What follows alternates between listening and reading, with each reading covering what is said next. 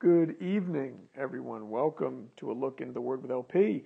And I am back from Guatemala. It was an amazing trip, an amazing experience. I thank the Lord for allowing me to go and help and do His will.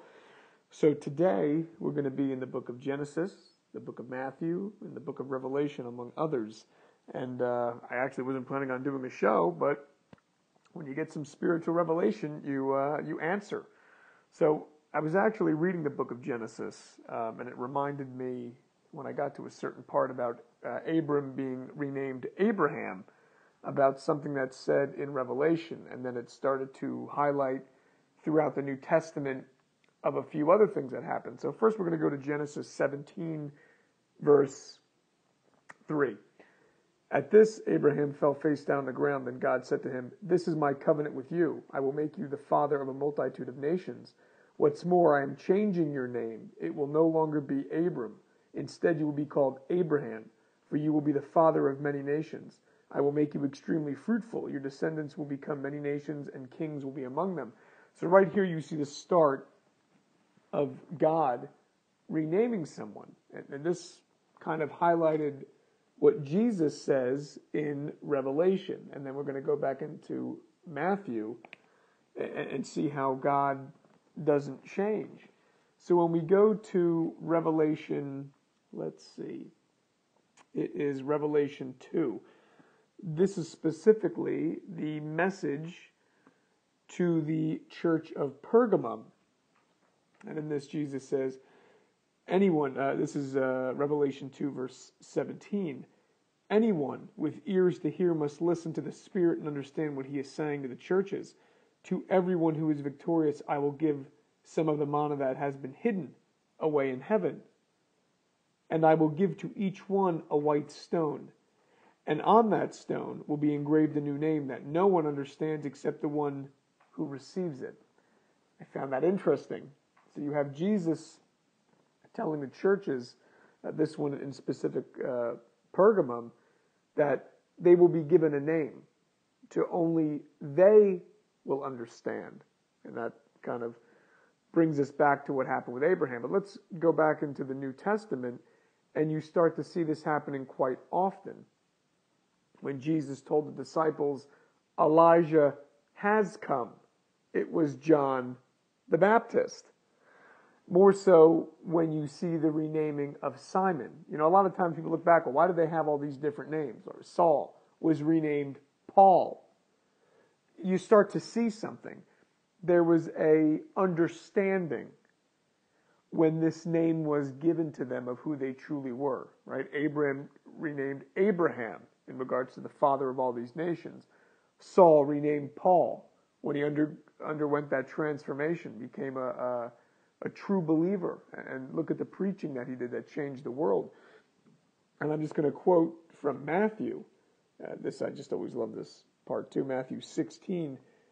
And this is going to be, let's just start with, Peter says Jesus is the Messiah. This is going to be Matthew 16, verse 13. When Jesus came to the region of Caesarea Philippi, he asked his disciples, "Who do people say that the Son of Man is?" Well, they replied, "Some say John the Baptist, some say Elijah, and others say Jeremiah or one of the other prophets." Then he asked them, "But who do you say I am?" Simon Peter answered, "You are the Messiah, the Son of the living God." Jesus replied, "You are blessed, Simon, son of John, because my Father in heaven has revealed this to you. You did not learn this from any human being. Now I say to you that you are Peter, which means rock. And upon this rock I will build my church, and all the powers of hell will not conquer it. And I will give you the keys of the kingdom of heaven.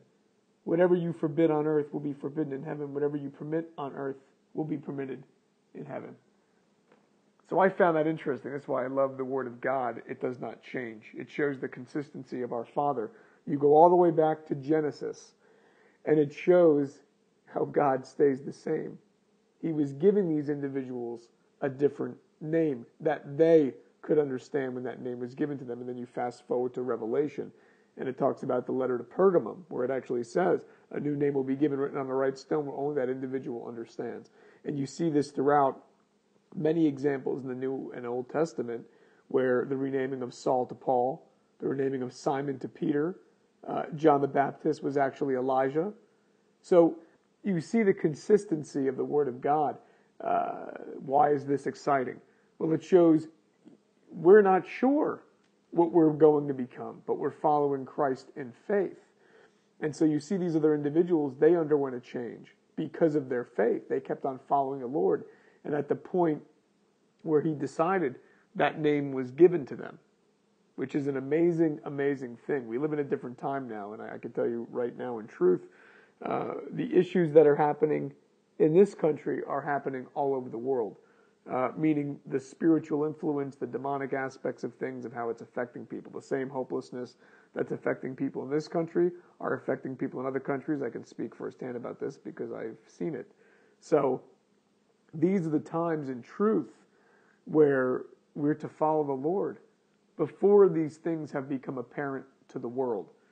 And if you feel that unction in your spirit each day that you're growing, grow in truth. Stay constant in prayer. Make sure you read the Word of God daily because, yes, that's our food. It's not something where it's like, oh, I'll read it once a week. Whatever we're feeding more, if you're feeding the flesh more, it's going to grow. If you're feeding the spirit more, that's going to grow. So again, as you feel more and more distant from the world, you're undergoing a positive change. Jesus said, come out of the world so you don't have to partake in her plagues. When you understand the meaning of that, you understand why these things are happening to the world and why we were told to come out of it. So I hope this message finds you well. Always grateful for another day of fellowship. I will see you next time on A Look into the Word. God bless.